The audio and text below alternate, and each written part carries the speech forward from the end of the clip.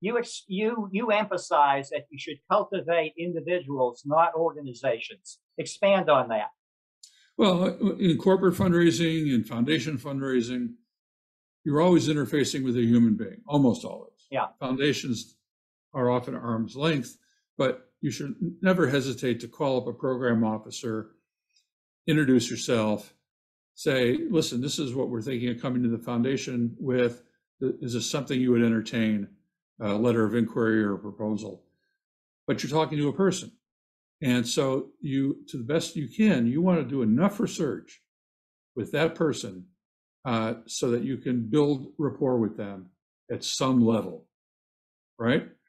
And it could be rapport related to age or gender. It could be being from the same part of the country. It could be any number of things. All you need is one thing to make someone feel comfortable with you.